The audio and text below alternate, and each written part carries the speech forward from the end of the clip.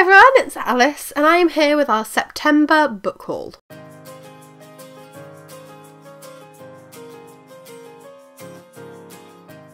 Now, if you've been to our channel before, you will know that our book hauls sometimes get a little bit out of control. So in August, we hauled nearly 100 books, 99 books. And in June, I think, we hauled over 300. And every month I say, next month's going to be better, there's going to be less. I'm going to control myself, I'm not going to go to the free book box, I'm going to stop buying so much from charity shops. And that didn't happen again. So I've got 44 books for you today, if I've worked it out right. And I'm embarrassed, and I'm actually really frustrated because I'd forgotten about most of these already. I picked them up at the beginning of the month and then was like, yeah, that's fine. And then in the middle of the month I was like, I haven't hauled anything this month, it's okay. I can buy a couple of things from charity shops, but I had actually hauled quite a bit. So I'm just going to apologise in advance in case you can hear sleepy boy noises in the background, because he is asleep, so we've left him here and he sometimes whinges in his sleep, so we'll keep an eye on that, and if he gets too loud I'll phone Sean and he can come back and take Ezra for a walk. But yes, without further ado, here are 44 books that I probably should not have hauled this month. I'm going to start off with a little unboxing for you, because this very exciting package finally got delivered and I'm excited and I want to show it off. So the first book we're going to haul, Ezra, oh no, oh no, he is still asleep, which is the more impressive part of the crying. Oh, sweetheart, let me get your dada, let me get your dada. I will be back with you momentarily. Now, Ezra is gone. Where was I? Let's unbox this package.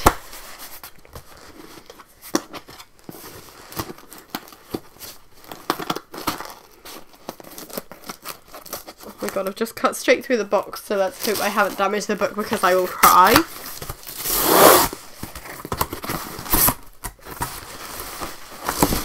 It's in lots of bubble wrap. I think we're safe. Lots of bubble wrap.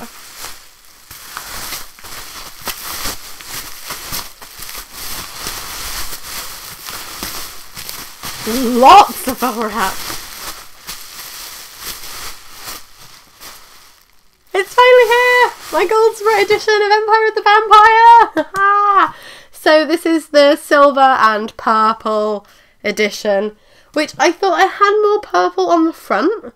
I thought I'd seen that like all the bits that are actually silver foiling were purple. So I'm a bit surprised that by the lack of purple on it. But also it's just so gorgeous. Like those sprayed edges, and purple and silver is like my favourite colour combination together. I think it's just so beautiful. So with like the plain black and then the purple, oh, I love that. It's got the purple end papers. It has the Chastain family crest. House crest, I'm not quite sure, I haven't read it yet. I don't know whether it's houses or families, but the Goldsboro one is the only one that has the Chastain crest. And it's signed, and it's number 575 out of 2000. So that's really cool that it's also numbered. This is my third ever Goldsboro book. I have An Ember in the Ashes by Sabata here, and I have Iron Gold by Pierce Brown. So it's really cool to be able to add this one to the Goldsboro family, and I hope it never gets damaged ever. So it is going straight back in its bubble wrap and away from my children.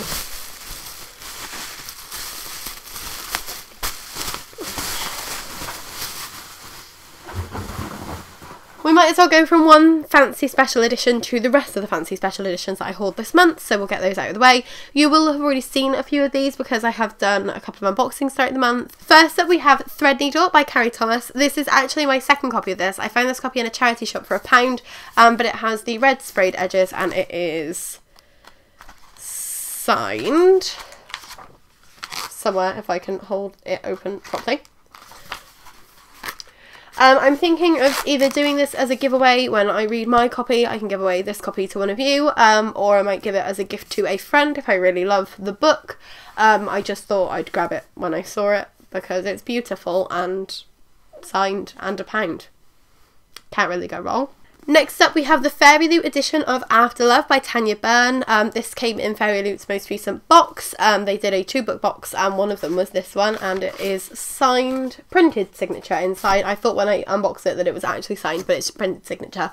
But it's got the pink sprayed edges and it's got an exclusive cover because the normal UK cover is like really neon vibrant pink, and this one just kind of emphasises the purples and makes the pink a bit more focused.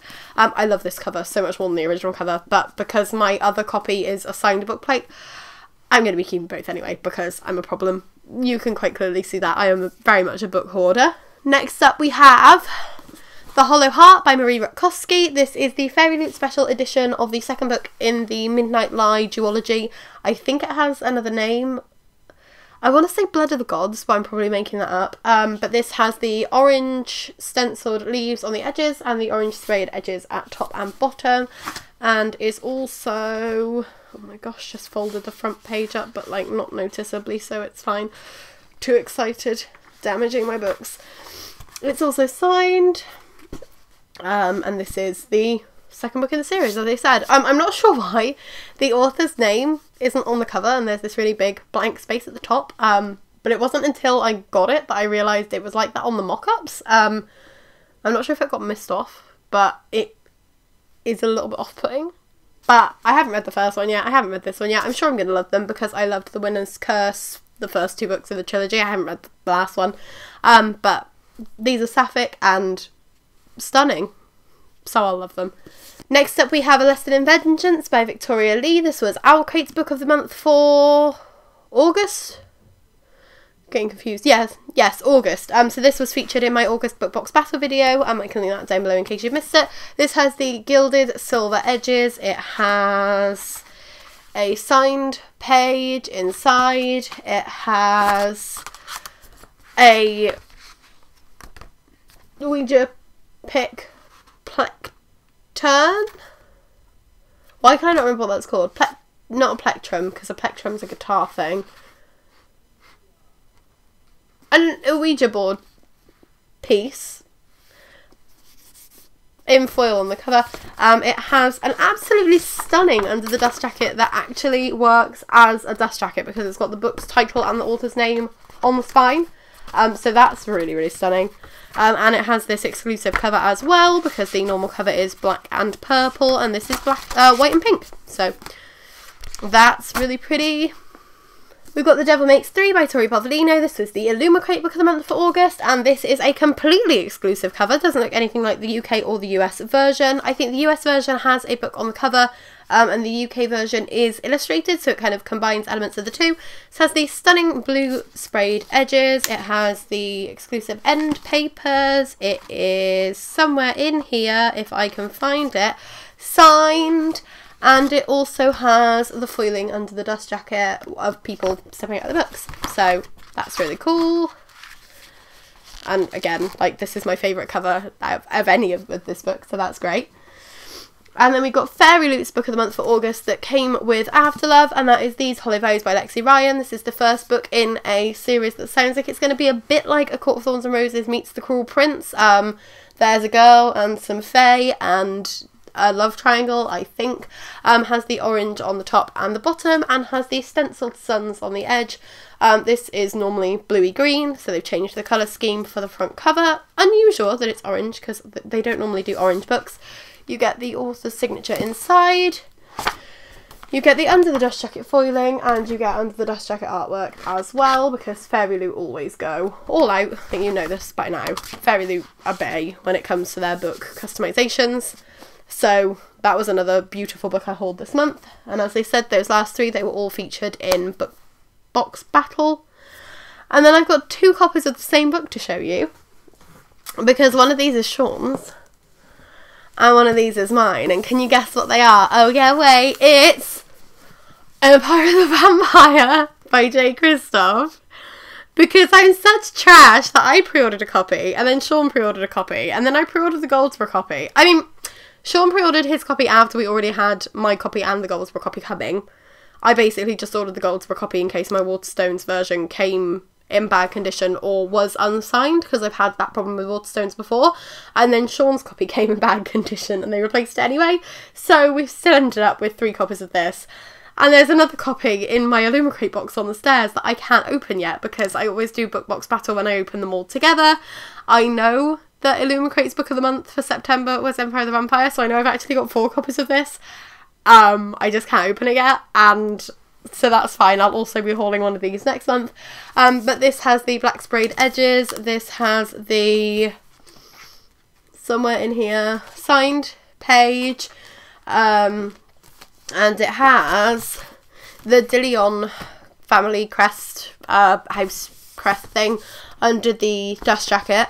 Illumicrate has another one. I can't remember what the other family is called, and I don't know if it's easy to see. Right, so there's Voss, Ilon, Chastain and Divok. I don't know which one Illumicrate has, but they've got the 3rd of the 3, because for some reason there's 4, but only 3 get foiling.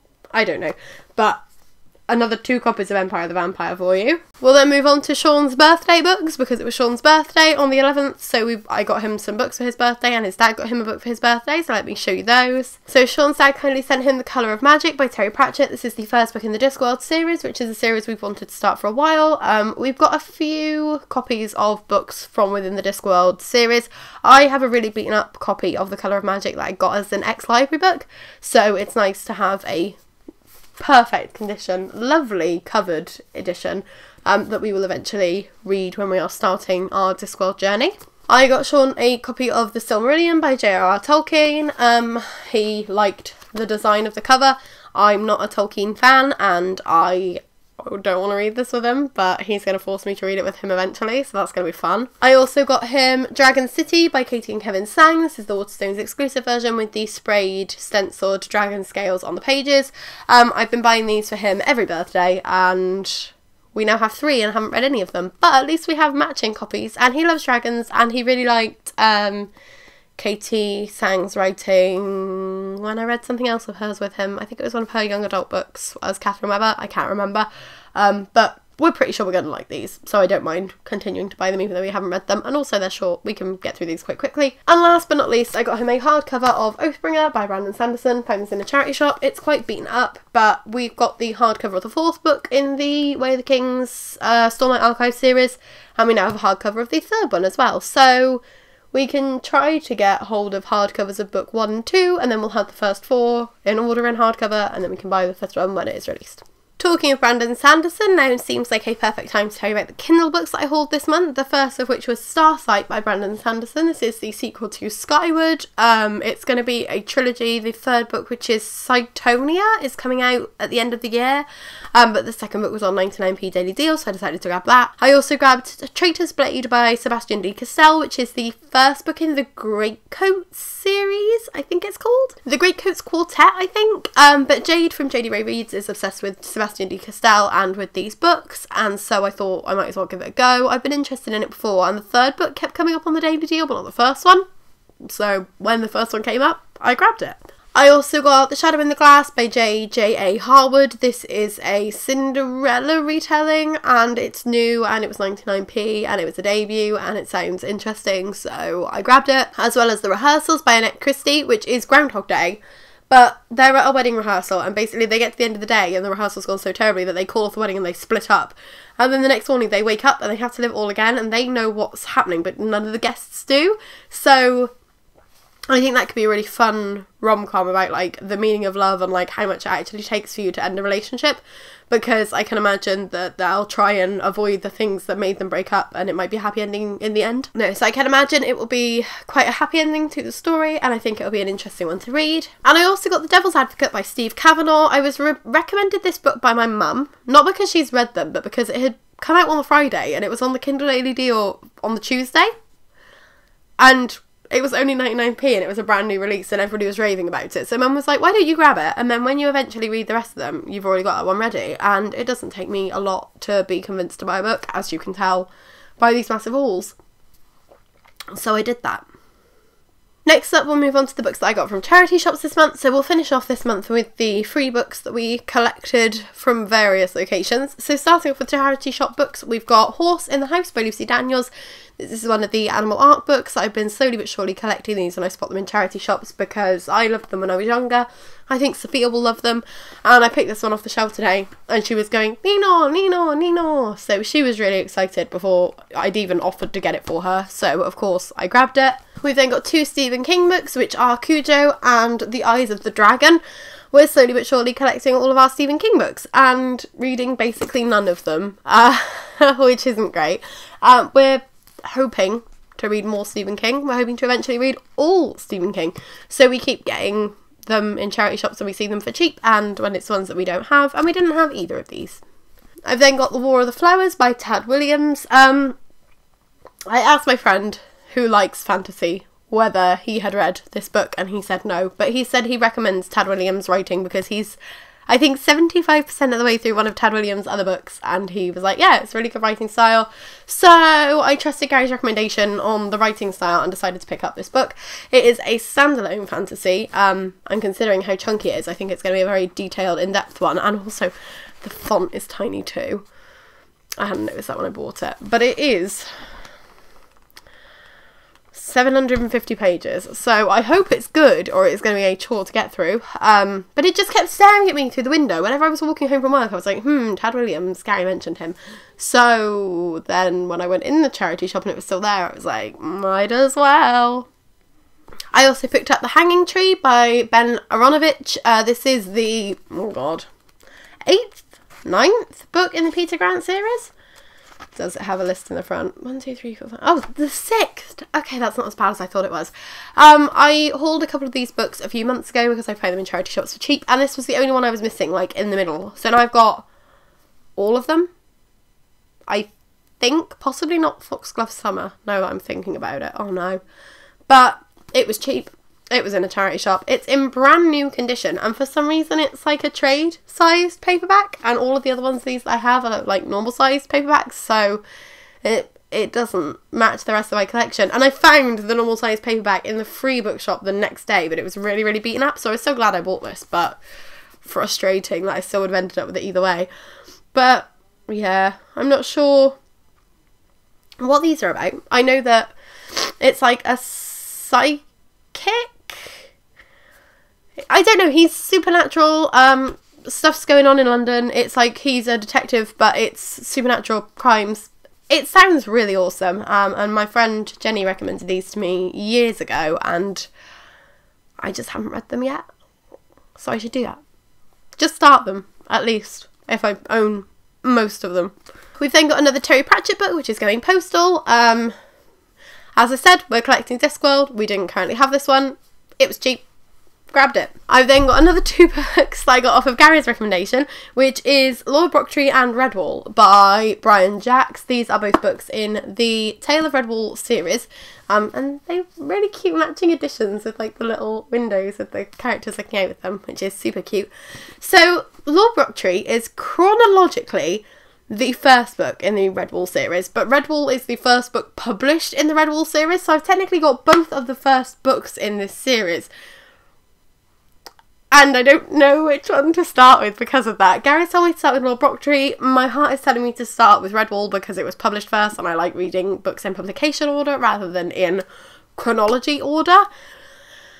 But I think I'll trust Gary because he has read these and he's the one that told me that Lord Brocktree should come first. So I guess we'll start here. But it's like, what are the chances? I'd never heard of this series before. I'd heard the author's name before, but I'd never heard of Redwall as a concept. And then my friend recommends them, and then I find the exact book he recommends, and then 2 days later in the same charity shop, the first book in the series. It's like, what are the chances of that? That was such a cool coincidence.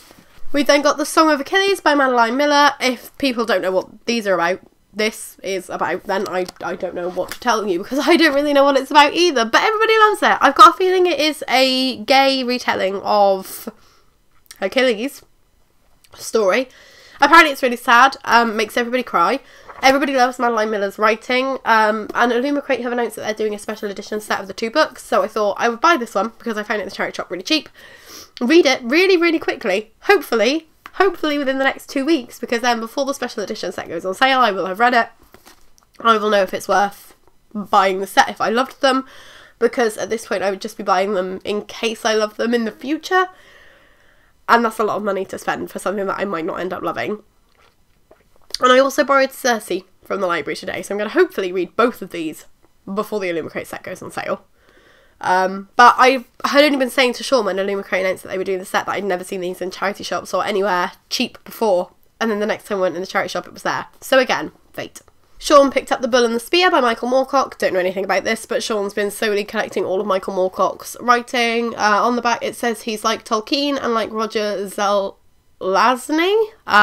I've heard Roger Zelazny's name, never read any of his stuff, but classic sci-fi, fantasy, and really trippy cover. Really trippy. There's like a leopard with some wings and a man turning into a tree with like a bull on his face.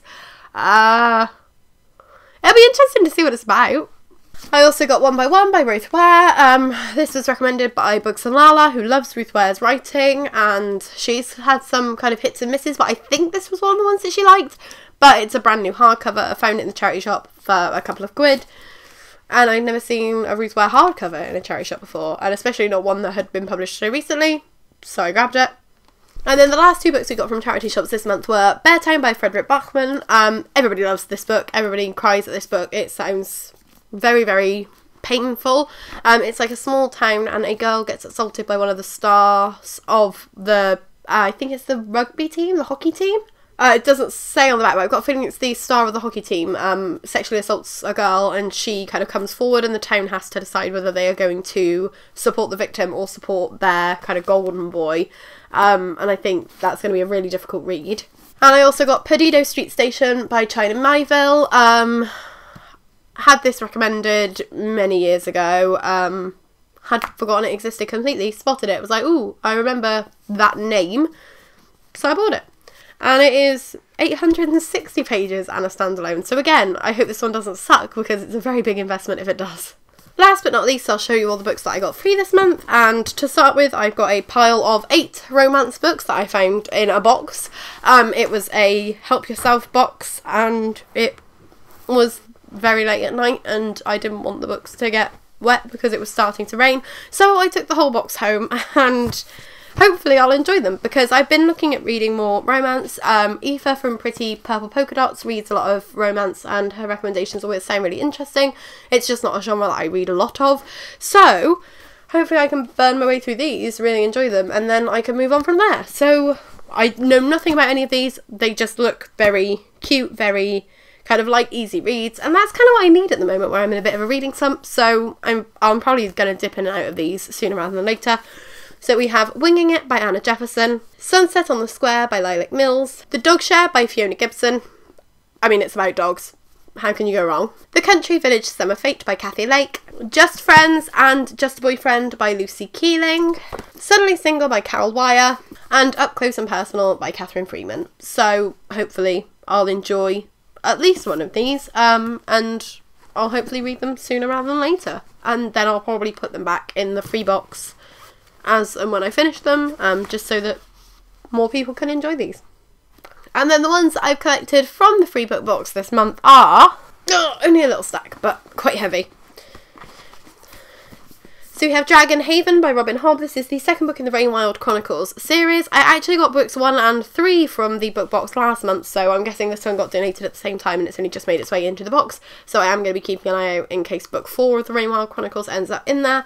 But these are unread, perfect condition, and obviously free, so grabbing them for when I eventually catch up with Robin Hobb in the future. We have A Proof of the Couple by Helly Acton, which is a massive surprise. I wasn't expecting to see a proof in the charity shop. This says, if love is a drug, why isn't there an antidote? So it sounds like it's going to be the kind of grown-up version of Delirium by Lauren Oliver, in which love has been outlawed and has been told that it's a kind of illness and there is a cure for it. So I think it's going to be something similar to that. It sounds really interesting. If society's views on relationships are different and the norm was to be single, would you risk everything for love? I mean, I'm so interested. I'd been interested in this one on the library app, spotted the proof, thought might as well grab it. I've then got 2 Jeffrey Deaver books, which are Praying for Sleep and Steel Kiss. I've got a feeling these are both part of the Lincoln Rhyme series. This one definitely is. But again, a series I've been slowly gathering up over the years. Mum's really interested in them, so me and her have both been gathering them to hopefully start and binge through eventually, but 2 more free is not a bad thing. I've just realised which book, because there was a book that went missing at my parents' house that I was like, oh, I swear I'd picked up 7 today and we could only find 6, and I've now figured out which one it is, because as well as 13 by Steve Cavanaugh, I also hauled 50/50 this month, I think. I'm now wondering whether I picked up 50/50 last month and that was in last month's haul. I don't remember. But either way, I got 13 this month. I'm interested in reading Steve Cavanaugh. As I said earlier, I bought The Devil's Advocate this month. I didn't realise it was the 7th book in a series. I thought it was the 3rd one because I thought it only followed 50/50 and 13, of which I have both. But I will read these eventually. And hopefully they will be as good as everybody says they are, because apparently they're really gripping and very fast reads. And then last but not least, we have Shadow Kingdom by Angelina J. Steffort. And I will be honest with you, I only picked this up because that cover, man, that's stunning. Like, it looks really intense. It's an independently published, so I don't know how it ended up in a book box in the middle of nowhere. But it's got a little map, and yeah, self-pub last year. So yeah, I literally have no idea how it ended up in a book box in the middle of nowhere. But it says, sworn to a goddess, one with her blade, a heart yet unbroken. She's forced into the service of the Lord who tore her from her mother's arms. She's left with the choice, run or work for the man she despises and earn the chance to see her family again. It says it's a fae story. It doesn't sound very fae, but it sounds interesting. So I grabbed it. And those are the 44 books I've hauled this month. It's too many. I know that. Don't judge me. Most of them are free. But also, 3 copies of the same book. I'm embarrassed. Will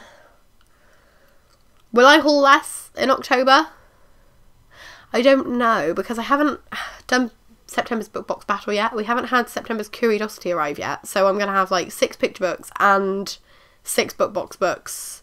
7, because Fairy was doing a 2 book month.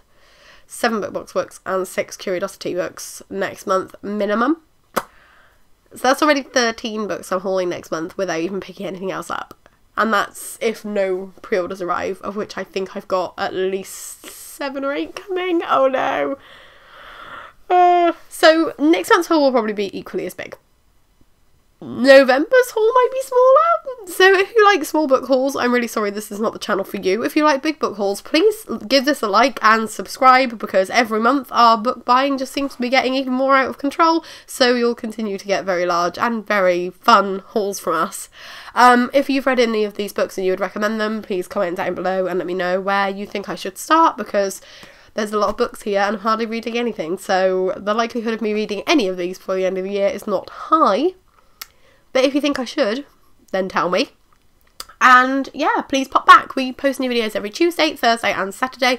So we'll see you in a couple of days with another video, and we'll do something, because I have no idea what we're doing in a couple of days. But maybe we'll have read one of these by then, but probably not. Thanks for watching. Bye.